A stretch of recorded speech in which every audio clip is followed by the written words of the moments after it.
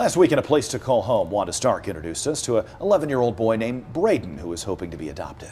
And tonight we learn more about his brother Charles, a 10-year-old who loves sports and doesn't mind talking.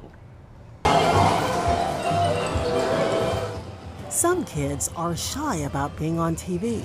45 tickets. Charles is not one of those kids. You are a big fan of Bill Nye the Science Guy? Bill Nye the Science Guy. Bill. Charles loves science. He says he wants to be an astronaut or a state trooper when he grows up. Thankfully, he still has plenty of time to work on his driving skills. Why state trooper? So we could help our world and keep it clean and unharmed. We met Charles at Adventure Landing, where he got to hang out with his brother Braden.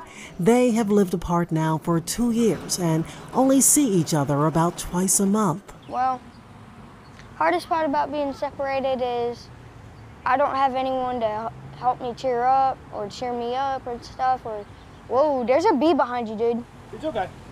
Charles hopes he and his brother will be adopted together and that one day they can start a YouTube channel about video games. I love to be creative and stuff. I love to be creative. And you love the camera. All right. Charles is a kid on the move and will need active, loving parents.